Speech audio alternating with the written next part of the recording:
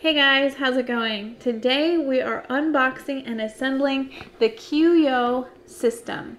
This is a hydroponic LED system that is great for growing things on your countertop inside all year long. You can grow herbs and small peppers and small tomato plants and even strawberry plants and all kinds of things. Anything that stays on the smaller side, you can grow it right inside your own home on the countertop, fresh food right there anytime you need it.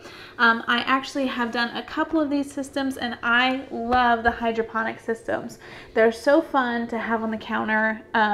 They're so fun to have. I grow a lot of lettuce and things like that, a lot of greens. They're so fun to have right there that I can pick right off the counter and throw into my salad. Today I'm going to be unboxing and assembling this for you guys, and I'm going to be planting some basil and some spinach in mine today. I'd also like to get some little pepper seeds and some things like that, some different things that I haven't tried to grow in these yet. I'd like to try those, but not today. So let's get right into this system. First, I want to tell you that the company QYO has given us a link in the description below and a coupon code. And the coupon code is only for a very limited time. So if you guys are interested in this system, you want to learn more about it, I would highly recommend clicking on that link, using the discount code if you'd like to purchase it, because that's going to give you guys a discount. So let's get into this system.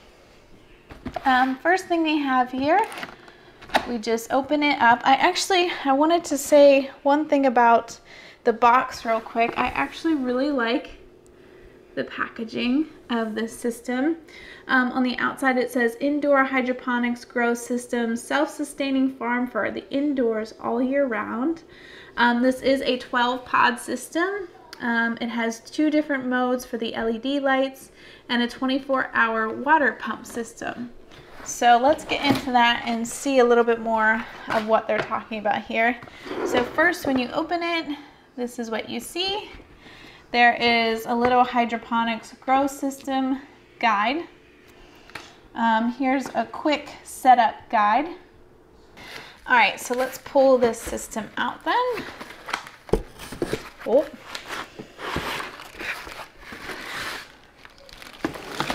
Okay, let's get rid of that. And get rid of that. There was something in that.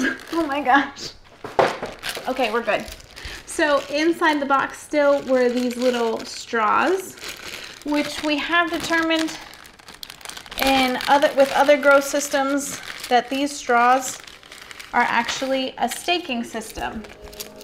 So I can show you more about those in a few minutes. And here are some plant tags. Very nice. Okay, so the system itself, first we have this top panel, which is where the LED lights are. So you guys take a look there and see if you guys can see them. They're little tiny LED lights in there. And on the top, they have a few little buttons. Let's see, it says, there's the power button, veggie, flower, and then pump. And we'll talk more about what those do and why you would want to choose those in a minute.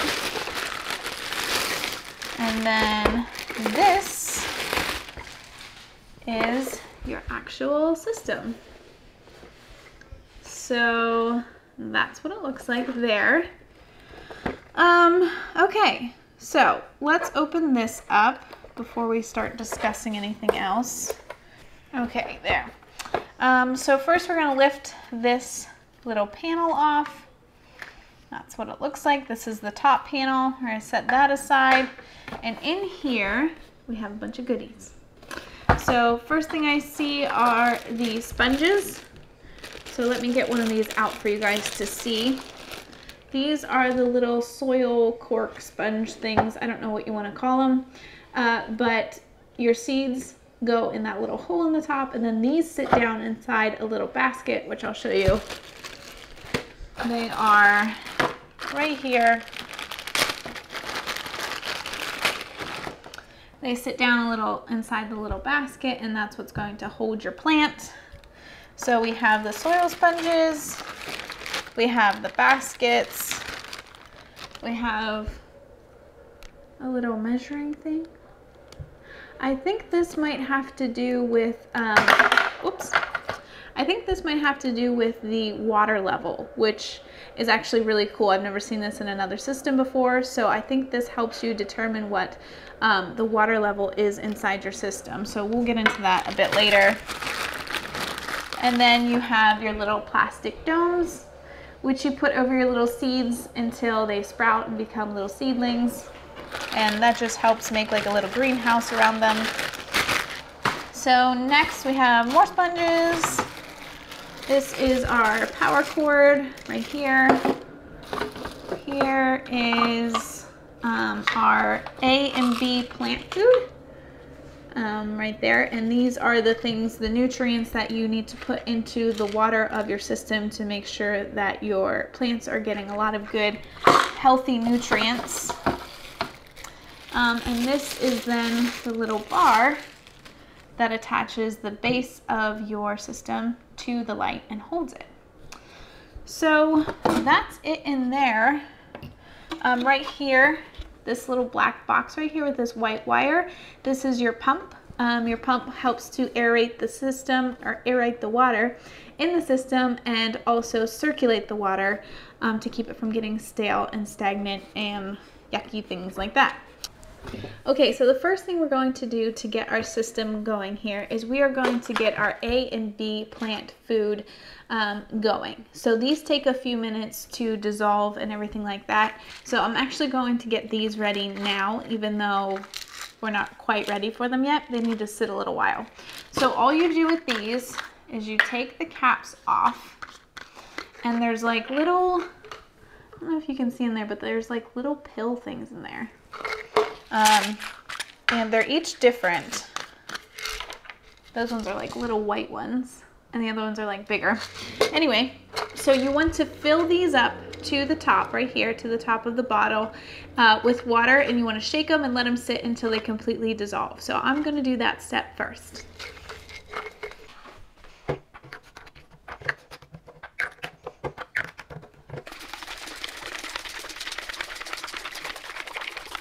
Okay, so now I'm just going to let those sit there while we assemble the rest of the system here. So next thing that's going to go on is this top plate, just like that. Before we get to that, actually though, I want to show you something because I think this is really cool. So this little thing over here, this little white cup, and it has a red thing on top of it. And this little guy right here that kind of looks like a measuring thing.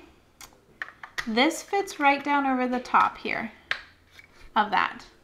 And this is actually a gauge to tell you how full your water system is, or how full the water is in your system, which is really, really neat. So obviously there's no water in it right now, so it's going to be empty. But as you fill the water up, it's going to go higher and higher. Okay, so next we are going to take our extender arm right here. And there are a couple of arrows to help you to see which way everything goes. So there's one arrow pointing this way on your extender bar and one pointing this way on your system. So you just want to match those two arrows up and push it in until it collects. There's little tabs on either side. Hold on. There you go. You have to push the tabs in. And then it clicks into place there. And then on top here, there is, can y'all see there's like a little arrow right there. And it is corresponding to the little arrow right there. So we want to make sure that those two little arrows are pointing at each other. And that one clicks into place as well. Okay, so after we have our system all assembled here, the next step that we want to do is to plug our power cord just into the bottom of the machine. Okay, so we're not going to plug it into the power yet. There's no water in the system, and that can be very bad for it to run it without any water in it. So we are just going to plug this bottom cord into the bottom of our system. Now, in full disclosure and honesty with you guys, this is my second time shooting this because I first filled the system with water and all the nutrients, and then realized that the plug was on the bottom of the system. And there's no way to plug it in when that's full of water. Yeah, so I dumped all the water out and we are going to refill it here in just a second. But first, make sure you don't make the mistake that I did. Make sure you plug this little guy into the bottom of the system. So let me show you this real quick. The plug is right there in the bottom. So let me see if I can find him. He's right there. And then your cord fits through a little notch in the side of the machine and then just sits perfectly like that. So as you can see, you're going to want to do that before you fill it with water, but make sure you don't plug it into any power yet. Okay, so for the second time in this video, let's fill this with water. So over here in the back corner, there is a little spot that has a gray plug with like a little watering can symbol on it. That is where you're going to fill your system. So we can take this plug off and pour our water into here. And there is a max fill line inside this little reservoir area. But also we're going to be able to watch the water level rise on our little gauge over here. So there is a minimum level down here at the bottom and a maximum level up at the top. I hope you guys can see that. They're like little red lines. Okay, to fill your system, you're going to want to take 1 liter of water and 5 liters each of both A and B solution. So our A and B solution are all really well dissolved and I can't hear anything rolling around in there anymore. So the top cap of your A and B solution is actually a little measuring cup. So we're going to take and measure 5 milliliters and put it into our liter of water here. And the same thing with our B solution. Measure 5 milliliters and put it in. Then we are going to stir this together. And then just pour this into your system. Now, beware of the electrical component of this system. Using other hydroponic systems similar to this one, I can tell you that you want to make sure that you are not getting water into the electrical components of the system.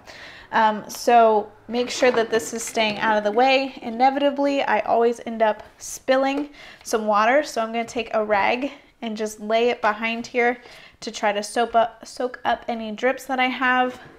And that's just me being extra cautious because, like I said, I have had a few bad experiences with water and electronics in hydroponic systems. You want to keep those two things pretty separated. So we're just going to fill this up. And this system takes about 4 liters of water, I believe. So we're just going to do this 4 times. Fill up our measuring thing with 1 liter of water. Mix in our 5 milliliters of both A and B solution. Mix it up and pour it in. Pretty simple. I would like to note that most instruction guides will tell you to use filtered water. Purified, filtered water, whatever that type of thing is. And I would say for the majority of people, that's what you need to do. We do not live in town and we have well water here. So I am confident that there are no chemicals or anything like that in our water. But if you do live in town, you are going to want to use a purified water that does not have any chlorine and that sort of thing in it. Okay, at 3 liters right there, it is right about the max fill line. So I actually think we're going to stop there. The first time that I filled it up, I filled it to with almost 4 liters, and I think that might have been a little too much. It was kind of over the max fill line on the gauge a little bit. So I think 3 liters is the best. So let's carefully move this over to the middle so we don't slosh it around. And this is our system. It's all set up. Now, to get growing, let me show you what we do with these little pod thingers. Okay, so these are your baskets that you have. They come just like this. And then these are our sponges. So what we're going to do is we're going to put a pod inside each one of the holes in top of your system. Like I said, this is a 12 pod system, so that means there are 12 different holes that you can grow things in. Now, if you are growing bigger things, okay, something that gets a little bit bigger, like a smaller, now I preface this with saying they need to be more dwarf varieties, smaller varieties. You're not going to grow a tomato plant in here, like a regular tomato plant is not going to be happy in here. You could start seeds in these, which I have done, and in other systems similar to this, and that works well, but you're not going to be able to grow an entire tomato plant in here. There's just not enough space. But you can grow dwarf varieties of things, dwarf varieties of tomatoes and peppers and things like that, which is really fun. And if you are interested in growing something like that, I would not suggest putting something in every hole. Okay, so if you are planning on growing some dwarf tomatoes in here, I would say plant one, skip one, plant one, skip one. You're not going to want to pack it full of stuff because there's just not going to be enough room for them to really grow and be happy. So after that, what do I do with these? After we get those baskets in there, we can take our little soil plugs and put those down inside the baskets. Now, when they first come, they are small and dried out, and they won't fit in the baskets very well. They'll look like they're really small compared to the basket. But of course, these will soak up the water. They're like little sponges, and they are going to expand and fit the baskets just right. So there we go. Now we have all of our little baskets filled with all of our little soil plugs. Okay, next comes our seeds. So today I am planting some basil and some spinach. I absolutely love basil. It's probably my favorite herb. That beside rosemary. I really like rosemary as well. But basil does not grow all year around here in my zone 6B in Pennsylvania. So I don't get to have basil usually. Now it's getting into the summertime now when we can grow basil outside, but normally I cannot grow basil throughout the spring, winter, or even fall. Our temperatures just get too cold for basil. They don't like it. It's very unhappy.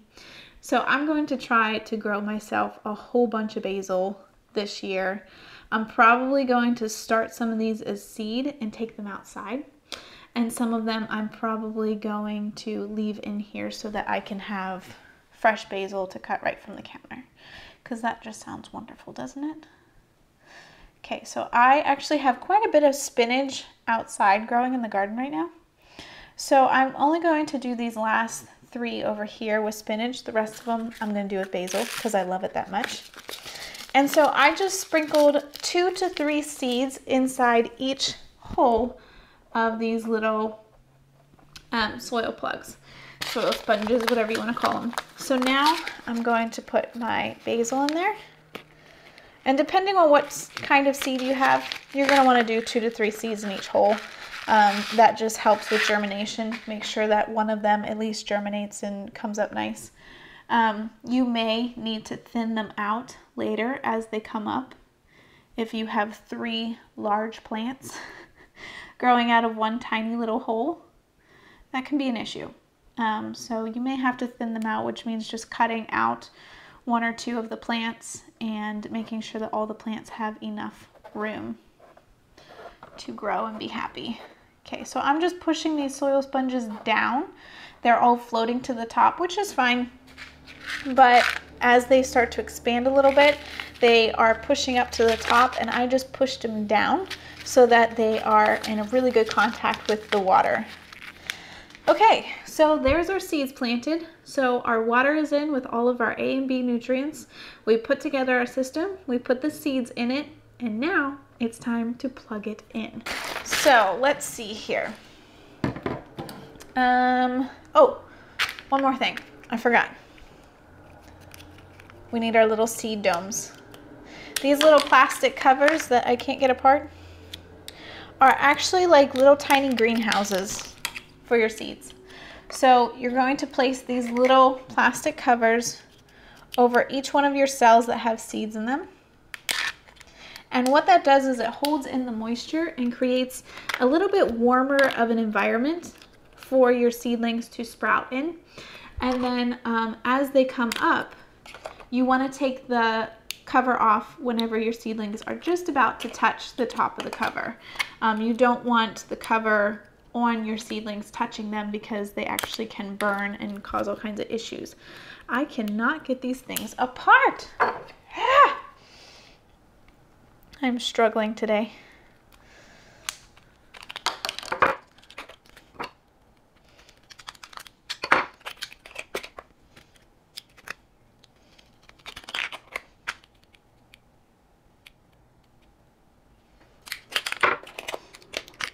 One more.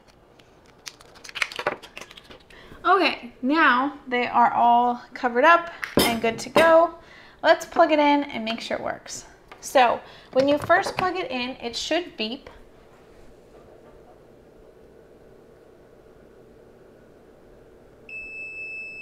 There we go. And after it beeps, you want to hit the power on button, which is on top of your system. So we're going to hit the power button and it automatically turns on. You can hear the pump running. I don't know if you guys can hear that or not. And the system is automatically on veggie. And the system will run automatically from this point on a 16-hour on and a 10-hour off cycle. It'll also turn on your pump for 30 minutes and then shut it off for 30 minutes 24/7. Okay, so it'll just keep doing that, and it's just a very automatic system. It knows what to do. It's programmed in. The veggie and the flower settings that we have on top here run for the same amount of time. The difference is the lighting that it is getting. So for the veggie light, I'd say it's much more of a blue light, much more of like a cool blue light type atmosphere. And the flower light is a much more warmer flower. So whenever you look at these systems and you're reading the instructions, a lot of times they'll say on for 16 hours, off for 10 hours for both settings. And you're like, well, what's the difference? What do I want to run it for?